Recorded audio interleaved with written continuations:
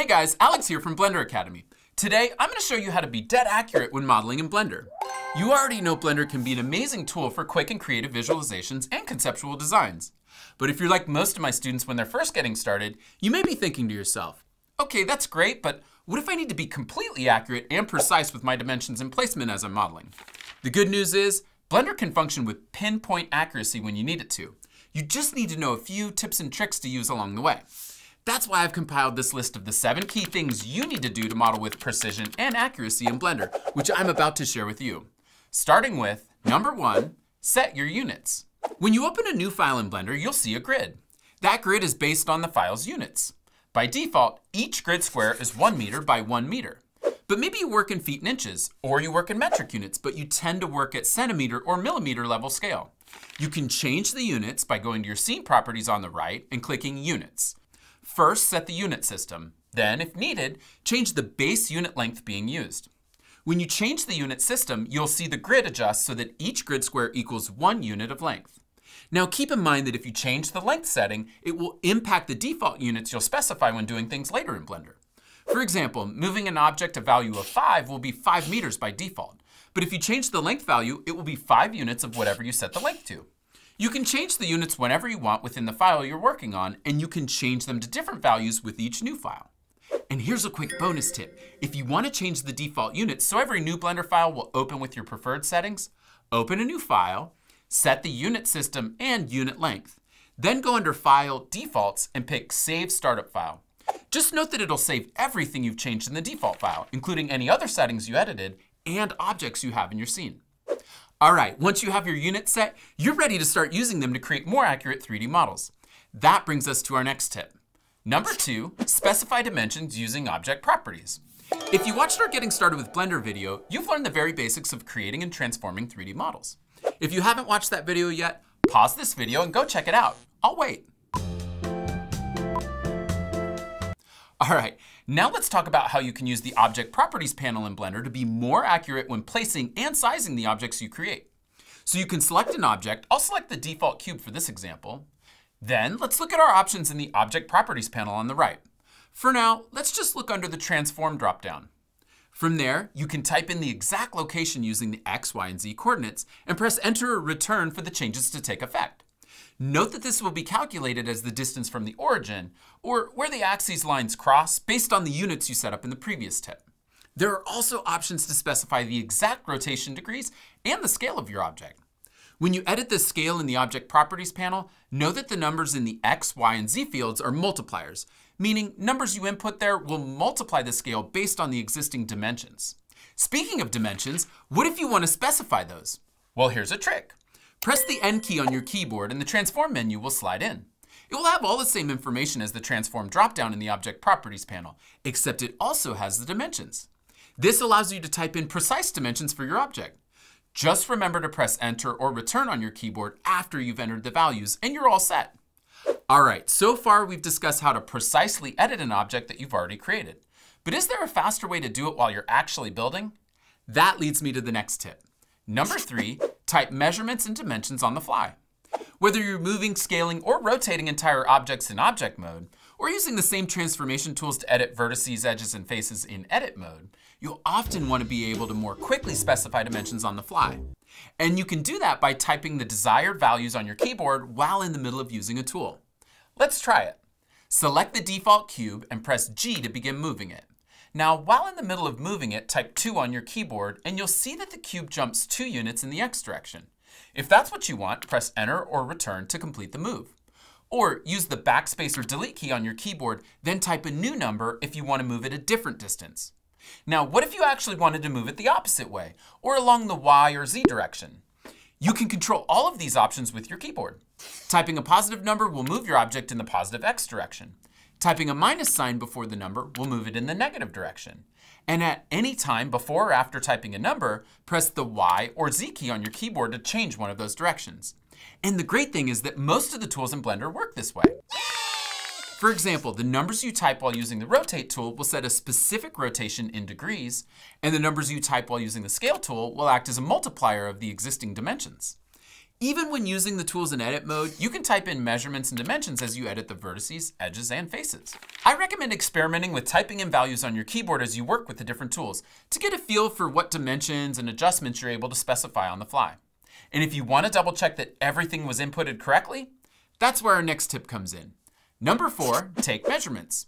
Real quick, before we get too much further, we're covering a lot of ground in this video, so I've gone ahead and put together a free set of notes that will make it easy for you to review everything.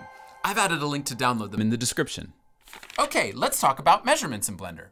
While there is the underlying grid that can help you estimate the general size of things, you do have options to be more accurate when it comes to measuring things in your scene. One quick trick that will allow you to easily verify the dimensions of your geometry is to toggle on measurement overlays. To do that, first, make sure you're in edit mode. You can press the tab key on your keyboard to toggle back and forth between object mode and edit mode. Then, in the top right corner of your 3D viewport, click on the drop-down next to the Overlays menu. Then, under Measurement, check the box or boxes next to the values you want to show. Now, nothing will happen at first, but while still in edit mode, click, hold down, and drag a selection window around your object, and anything you select will show a measurement overlay. That's great for being able to quickly check that things in your model are built with the correct dimensions. But what if you need to take a measurement of something else? That's where the Measure tool comes in, which is kind of like a tape measure you can use to measure anything in your viewport. Let's try it. Select the Measure tool, click and hold down on a spot in your model, then drag to another spot and let go to create a measurement.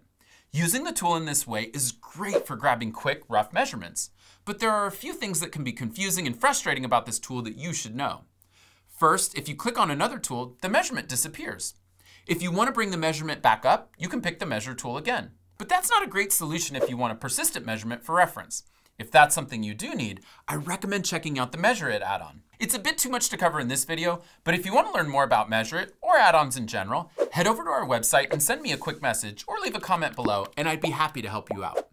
All right, the other thing that trips people up with the Measure tool is that by default, the measurement seems kind of approximate rather than exact. And when you orbit, the measurement isn't attached to anything and it seems to just be floating in space. Well, it turns out that there's a feature in Blender we can turn on to be more precise with the Measure tool and many of Blender's other tools as well. And that feature is the focus of our next tip. Number 5, enable snapping. Snapping, which refers to the ability to automatically infer important points in your model, is a feature that you'll want to use all the time in Blender. As an example, let's take a look at how snapping works using the Measure tool we just discussed. Pick the Measure tool again, only this time, hold down the Control key on your keyboard as you hover near the vertex of an edge. You'll notice a circle attached to your cursor that snaps to the vertex. Click and hold down, and with the Control key still held down, drag the cursor to the other vertex till it snaps, then let go.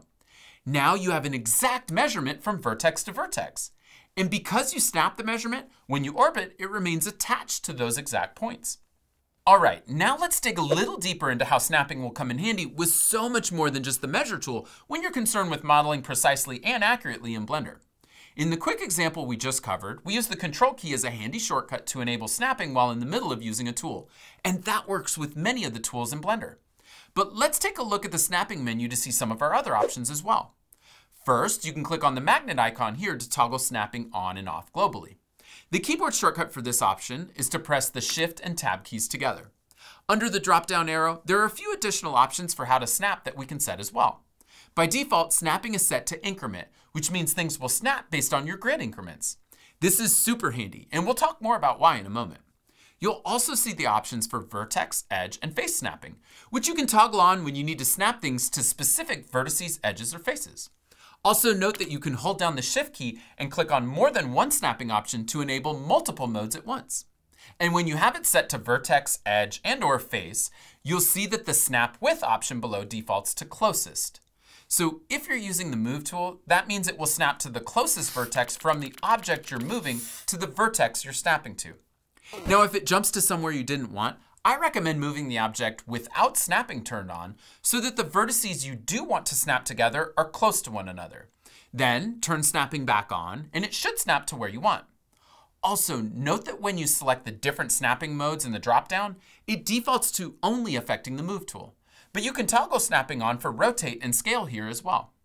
And know that snapping isn't just a handy feature while working in object mode, you can use it in edit mode as well.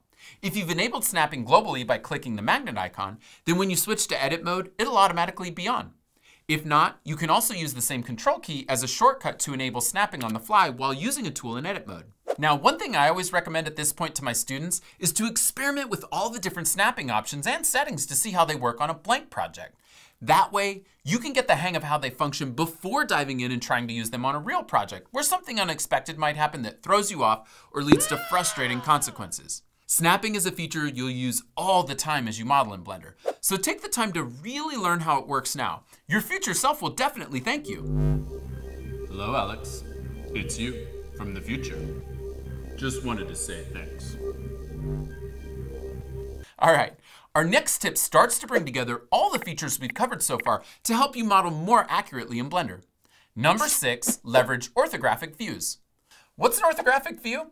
That just means a view that is perpendicular to the X, Y, or Z axis direction, or what might more commonly be called top-down or plan views, front, back, left, or right, or side elevation views.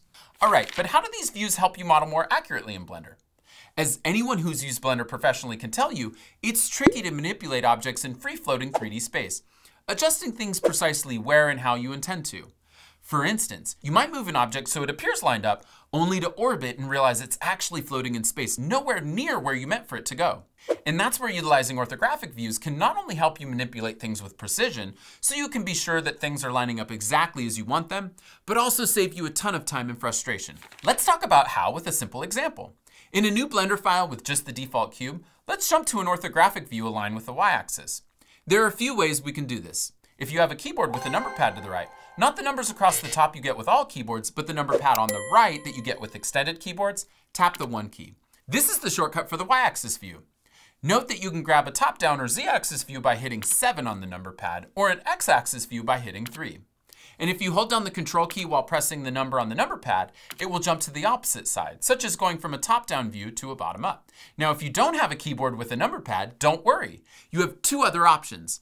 First, you can simply click on the Y in the navigation gizmo, and that will jump you to an orthographic view aligned with the Y-axis. Click the Y a second time, and it will flip around to the opposite side. This works with the X and Z directions as well. But another option is to hold down the Alt key if you're on a PC, or the Option key if you're on a Mac. Then press and hold down on your center mouse button. Now swipe your mouse to the right, and Blender will automatically jump to the orthographic Y-axis view.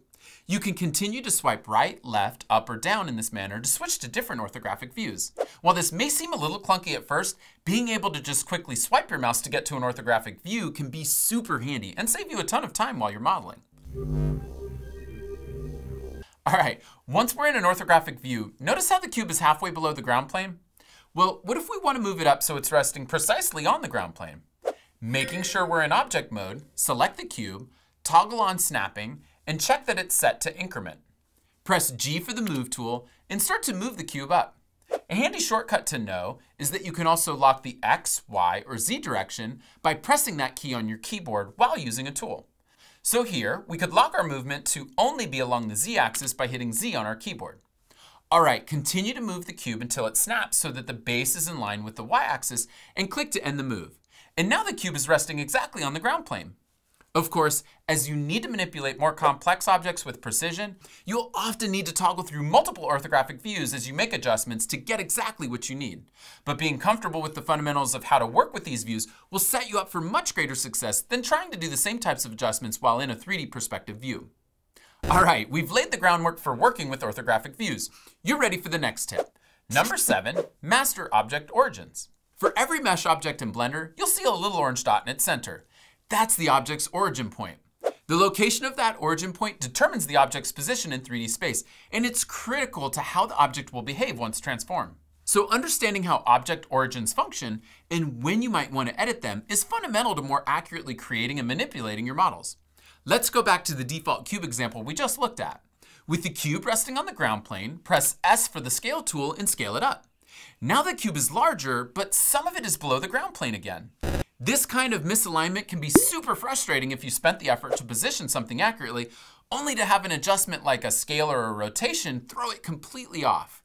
The problem, or reason why this happened, is that our default cube's origin is centered inside its volume. So any transformations we make to the cube, such as scaling or rotating, happen around that center point. So in this example, we want the cube to scale while keeping the bottom precisely aligned to the ground. How would we do that? by moving the origin point within the cube so the origin itself rests on the ground plane. That way, when we scale up, the transformation happens from that point rather than the center of the cube. Let's try it. We'll undo back to before we scaled the cube. Then let's select the 3D cursor tool. We'll talk more about why we use this tool in a bit, but first switch back to a y-axis orthographic view, and again, we'll make sure we have snapping turned on. Let's toggle snapping to vertex mode, then hold the shift key and click and hold down on your right mouse button, not the left one, the right one, and move your mouse toward the bottom corner of the cube until it snaps to the corner vertex. Then let go of everything. Shift right click is the shortcut for placing the 3D cursor where you clicked. And clicking, holding down, and dragging with snapping turned on is how you can ensure it snaps precisely to where you want. Now that you've set the 3D cursor to the corner vertex of the cube, we can use that position to update the object origin point. To do that, in the Object menu, under Set Origin, select the option for Set Origin to 3D Cursor. And now you should see the orange origin dot move to the corner vertex. Now let's try transforming the cube again. As you can see, any scaling or rotating we do happens about our new origin point. All right, now you know the 7 key things you need to do to model with precision and accuracy in Blender. What's next? From here, it's definitely possible to learn things on your own. But if you can't afford to waste time or pick up bad habits, I recommend checking out our complete Intro to Blender course, where you'll learn everything you need to know to begin creating 3D models in Blender the right way. Head over to our website and try our courses for free. And if you're not ready to try our courses just yet, be sure to check out one of the videos in this playlist. Until next time, happy blending! Hello, Alex. It's you from the future. Hello, Alex. Hello, Alex. It's you from the future.